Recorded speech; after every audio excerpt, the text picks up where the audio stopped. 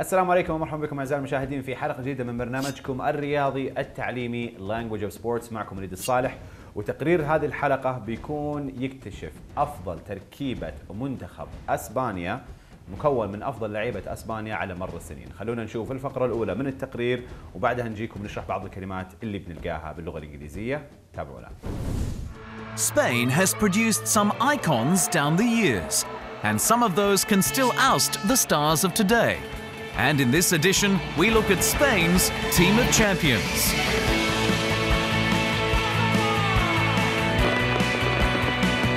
An easy one to start, Spain's most capped player and captain of the World Cup winners of 2010, Saint Iker's anticipation, presence and reflexes make him the greatest goalkeeper Spain has ever had.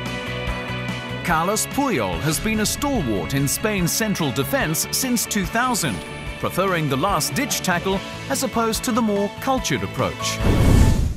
الفقرة الأولى شفنا فيها ثلاث كلمات، الأولى oust والثانية capped والثالثة anticipation. الكلمة الأولى oust استخدمت في بداية التقرير لأنه كانوا يتكلمون عن لعيبة أسبانيا اليوم، ولكن اللعيبة أول ممكن إنهم يحلون مكانهم. oust معناتها إنك تحل مكان شيء معين. ممكن تكونون شفتوا الكلمة هذه في الأخبار السياسية لما يتكلمون عن رئيس قد سقط يقولون ousted president، رئيس مخلوع، ولكن هي كلمة oust صح انها تعني انه شيء يحل مكان شيء، ولكن ترى معناتها انك تحل مكان شيء بدون رضا الشخص الثاني. فلما نقول انه لاعب ousted لاعب ثاني، معناته اللاعب هذا غطى على اللاعب الثاني من ناحية الموهبة الكروية. الكلمة الثانية capped كانوا يتكلمون عن الحارس كاسيوس انه he is the most capped player in Spain. capped معناتها توج، وطبيعي انه كاب يعني زي الكاب اللي تلبسه، هذا كاب يعتبر، فانت تتوج نفسك قبعه.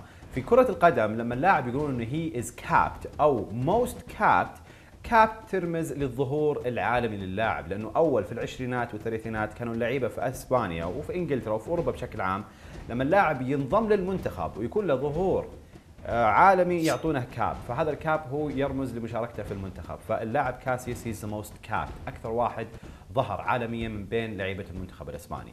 الكلمه الثالثه anticipation برضو كان المقصود فيها كاسيوس. anticipation معناتها توقع، بس مو بس اي توقع، توقع يعني بحماس. التوقع مجرد توقع عادي هو يسمى expectation او you expect something.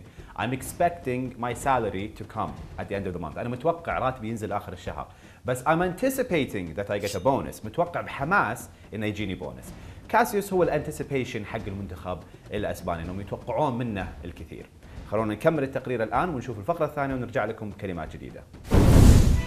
And the perfect partner for Puyol would be Fernando Hierro, with the best scoring record of any defender. 29 goals in 89 games for Spain from 1989 to 2002. Jose Antonio Camacho was an inspirational left back. He gained 81 Spain caps and was the driving force of the Spanish side that reached the final of the European Championship in 1984. Making his debut at 18 for Spain, Sergio Ramos's team contribution is often understated, but he's been an important part of the defence in Spain's recent World and European Cup victories. وفي الفقرة الثانية شفنا ثلاث كلمات أخرى هي inspiration, driving force و often understated.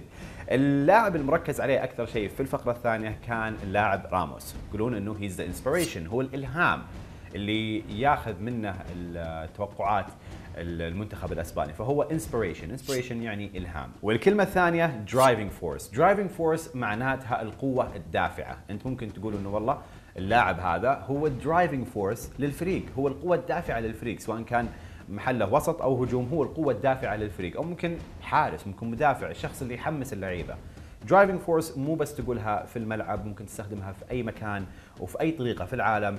لما تقول انه الشخص في شركه معينه هيز ذا درايفنج فورس، هو اللي يحمس الناس ويخليهم ينتجون.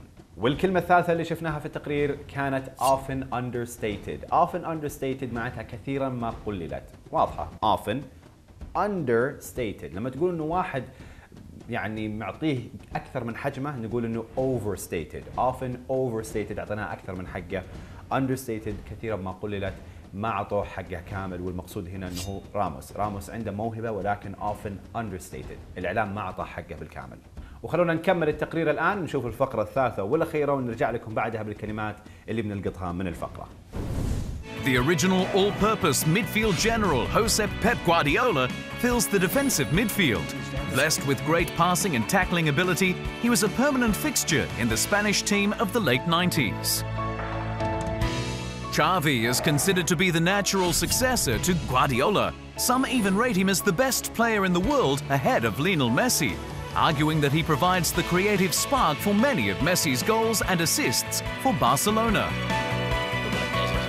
In attacking midfield, Andres Iniesta has a more offensive game than Xavi, with his dribbling and explosive shot, and of course he scored the goal that gave Spain the World Cup in 2010.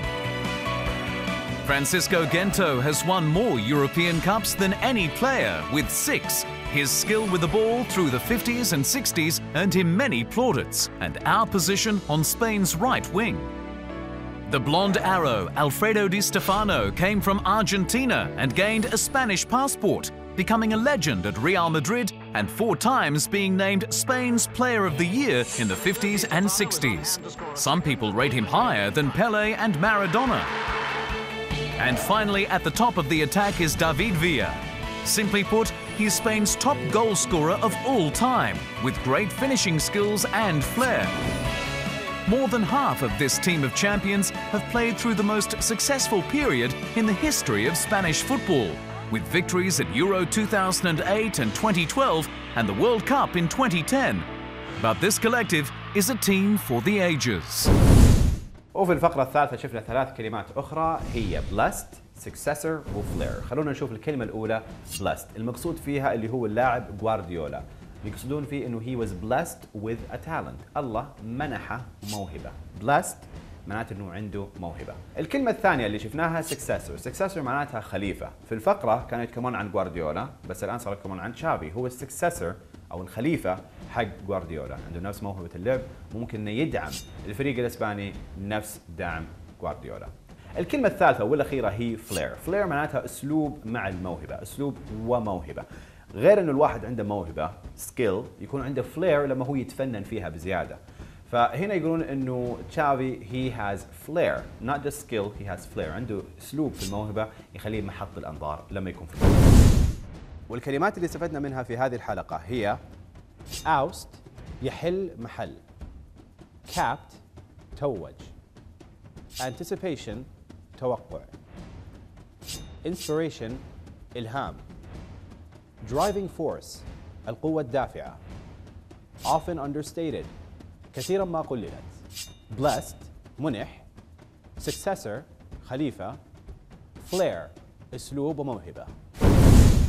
وكذا نكون وصلنا لنهاية هذه الحلقة من برنامج لانجويج سبورت. تابعونا في حلقة جديدة، نتمنى انكم استمتعتوا في التقرير واستفدتوا من الكلمات اللي شرحناها لكم. معكم وليد الصالح، السلام عليكم ورحمة الله وبركاته.